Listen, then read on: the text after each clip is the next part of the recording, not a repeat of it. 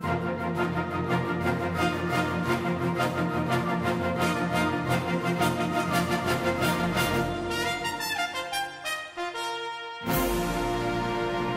a real pleasure to be here. Thank you very much for coming out in such robust numbers. I know it's always a challenge between elections, particularly after an election defeat like we faced in 2011, to gather as Liberals. But I think the time for us to gather not just as Liberals, but as Canadians has come.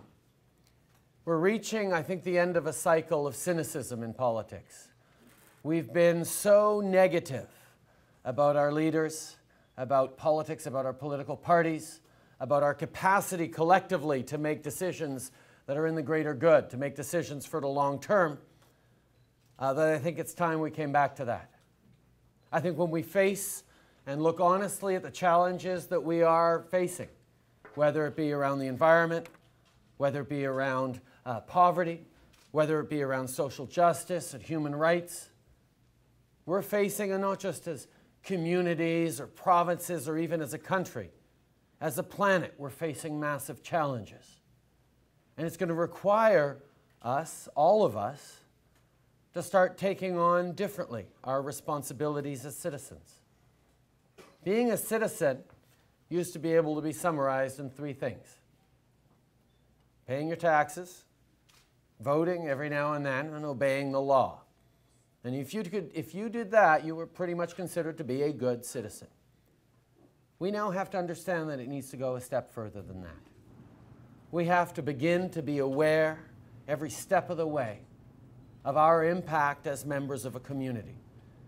Being a citizen is fundamentally someone who understands that they are part of a greater whole, part of a community, of a social network that we are building every day, contributing to, working for, and prospering by. We need to understand that how we connect to each other is far more important than how we are different from each other. And unfortunately, we've been stuck in a political rut over the past years that is focusing on our differences, where whether you're red or blue or orange or green, you are defined by that, and you disagree with anyone of a different color. I have information to remind you, Canada's not like that. We're not a country of polarization. We are a country of differences. From sea to sea to sea, the differences define this country. Urban to rural, French to English, east to west, young to old, all the different religions, all the different languages and backgrounds, all the different cultures that come together define us in a way that, yes, makes it difficult for us to point out what is a typical Canadian, who is a typical Canadian. But we are defined through and strengthened not in spite of our differences, but because of those differences. Because if it's hard to point out what a typical Canadian looks like or sounds like, there is one thing that defines us, that binds us together. And that's a collective set of shared values. Values of openness, respect, compassion, a willingness to work hard to succeed, yes, but a desire to be there for our neighbors when they fall upon times of trouble. Where does that come from? It comes a little bit from, the French and the English having to figure out how to live together and learn, in a large part, from our native communities who figured out how to live in a land that was too big and too cold too many months of the year. But more than that, we're a country that knows that in this land that is too vast and too sparsely populated, and far too often far too cold, although this winter was a bit of an exception, we need to lean on each other.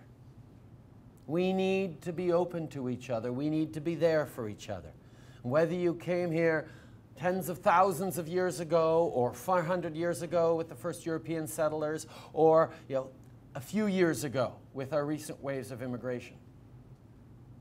Everyone faces the same realities, and everyone realizes that in a land like this, we need to be there for each other. So the fact that we've had the politics of division over the past few years, the politics of strategically selecting who's likely to vote for you and mobilizing them, noticing who's unlikely to vote for you no matter what you do or say, so full out ignoring them, or even campaigning against them to get the ones you want. Look at the wedge issues in communities. Look at the divisions in this country and play them up as a way of getting elected. I got news for you. It works. The current Prime Minister we have with a majority government is proof that strategically selecting issues and voter groups and regions is a way to get yourself elected. But what we're beginning to see is that it's not necessarily, and actually it's impossible, once you get elected that way, to then turn around and govern for the good of the entire country.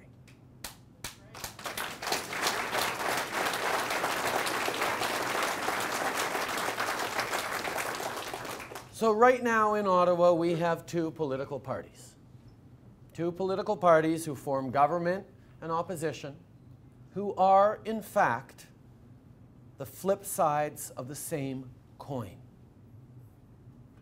You have Mr. Mulcair and the NDP, who are worried about the West and campaigning against the West and the money from our natural resources coming in there. And you have Stephen Harper, who plants himself in the West and is running against Quebec and against the East. And you have to wonder who's standing up for Canada. When both political parties, and in the choice of Mr. Mulcair, and I don't want to spend too much time talking about them, but I do want people to understand that when you look at the political landscape and you see that both the government party and the opposition control the agenda so completely in the House, and you realize that the two men leading each of those parties are very similar in their approach to politics, in their experience as politicians, as of their top-down perspectives, of the iron fist that they're beginning to rule, that in one case our Prime Minister does rule his caucus with, and in the other case we're beginning to see that the Leader of the Opposition controls his caucus with. We realize that there is an extraordinary opportunity to be more, to move differently, to choose to bring people together instead of driving them apart. When you have parties that are picking regions and subgroups within those regions to play to, the question begins to ask, who speaks for Canada? Because yes, you can divide a country like this. But when you do that, you're putting aside the great thing that we have achieved here collectively. At a time when the world is facing massive challenges, and the world needs the kinds of solutions Canada can offer. Our capacity to say, to every country in the world, despite their pressures around immigration, around different nationalities coming together, say, you know what, there's a way to make it work. Despite the newcomers, despite the flow of technologies, despite the challenges you are facing, we made it work. We got beyond identity as a defining case for our country, and we've moved to values. We've moved to engaged citizenship. We've moved to understanding that there is more to building a country than waving a flag. It's in how we connect with each other. It's in how we build with each other. It's in how we focus not on scaring people, but on making things happen. This country didn't happen by accident. It took hard work. It took dedication by Canadians of goodwill, Canadians who understood the importance of their communities and built for those communities. It took people coming together. Now, if you look at politics these days, the pundits will tell you that that's a dated, utopic view of Canada. That the idea of bringing people together is no longer what we're all about, and we just have to try and get along despite our differences. That the idea of building on our common concerns, hopes, and dreams is not the way politics is done anymore. Well, I tell you, Liberals believe, Liberals know that there is a better way, and we intend to prove it. And the reason we know that we can do this is because of the example that was provided for us right here in Ontario.